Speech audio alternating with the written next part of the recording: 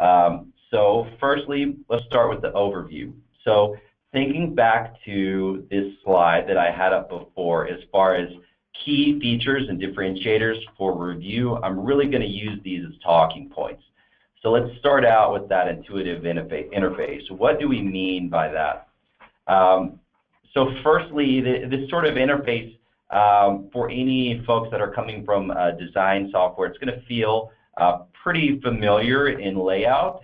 And as I mentioned before, it's not one size fits all. So we have something called profiles, which allows you to set up different custom profiles that are essentially presets for your interface. So I'm currently in the construction profile. If I switch over to, for example, my design review profile, you can see that it's shifted around. I no longer have these tools along the top. They're now appearing along the side here.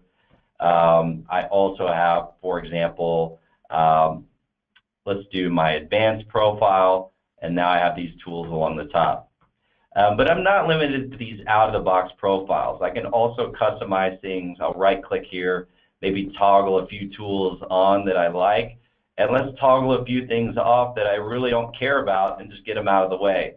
And once I've set it up exactly the way I want, I can save that profile into a custom profile. I'll just call it the Steve profile. And now every time I jump on this computer, those presets are going to be available to me right here.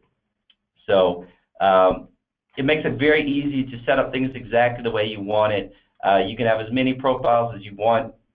You can also export those profiles out to other users in your organization if you'd like to standardize and get people up and running much faster. So very, very handy.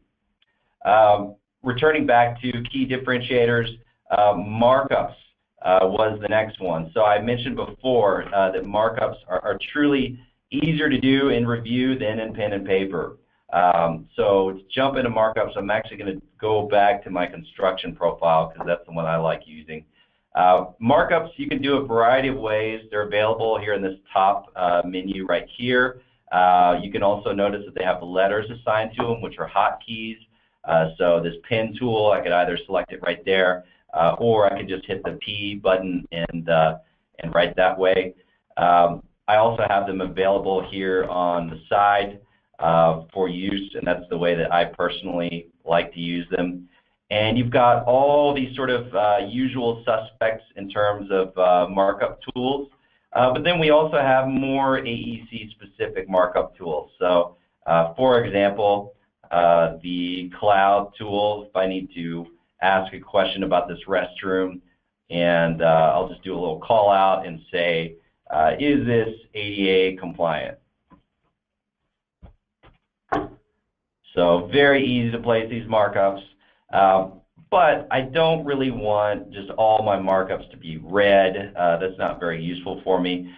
So we've also made it very simple and easy to customize these markups as well. So let's make that cloud a blue cloud, make it transparent so you can see through it, adjust some of the properties. There we go. So I got it just the way I'd like it. If I want this call out to have the same properties, we have a cool little format painter tool. Just hit it with that and make the line straight here, and there we go. So very, very simple to customize these markups, and as you're doing it, you can save them in your tool chest here. So I mentioned before that we don't want to have to keep recreating these tools over and over and over. So you can save them for future use.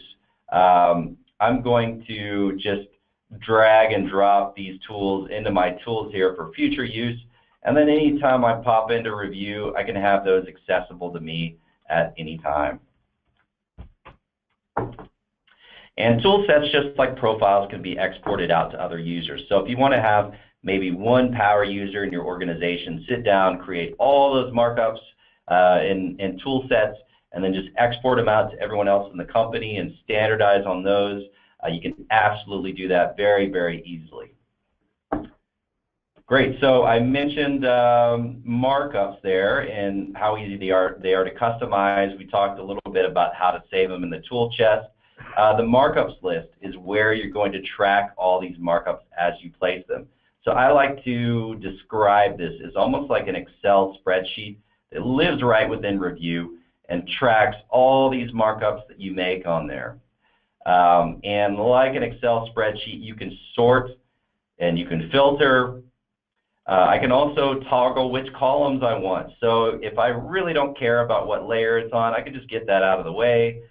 Maybe I don't care about color. Let's remove that. But maybe I really want to know the area because I'm doing flooring takeoffs, for example. I can toggle that on there. So you can set it up exactly the way you'd like. You can also set up custom columns with any sort of information you would need as well. And I can also import markups from other people. So let's say that I wanted to import comments from these other folks. I can import them in there and drop them right on my drawing. And there they are there. I've got those electrical, mechanical, and plumbing comments dropped right on the drawing and right in the markups list. So very, very cool stuff. Lastly, Bluebeam Studio. So Bluebeam Studio, in my personal opinion, is one of the most powerful features within Review, and also one of the most underutilized. There's a lot of people that have been using Review for years that haven't really started to utilize Studio to its full potential, but it's an immensely powerful tool. And essentially, as I mentioned before, it's accessible right within Review here. So this is Studio right here. It's all hosted on the Amazon cloud. And you can upload all of your various files up there to share with other people. And there's a couple of ways of working with it. One is with projects. So you can think of projects as sort of like a lightweight document management system where you upload your project folders, your various subfolders, and you put them in there, and you invite folks to participate in this project. Only one person can be working on it at a time. They have to check it out first. Once I have this checked out, my markup tools unlock. I can place whatever markups I want on there, and when I'm done working on it, I can check it back in with any notes I would like. So here are my notes. And we do have revision tracking. So if you want to see exactly who did what and when and what all these old revisions look like, we do have a revision history. Open previous revisions. You can also restore previous revisions if somebody screwed something up.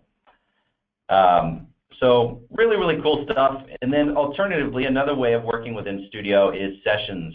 Sessions is more real-time collaboration. So if, for example, you wanted to invite a whole bunch of people onto a particular drawing and mark them up all together in real time, you could do this in sessions. And essentially, as anyone does anything, you're going to see it right on your screen. We have a running record of exactly who did what and when.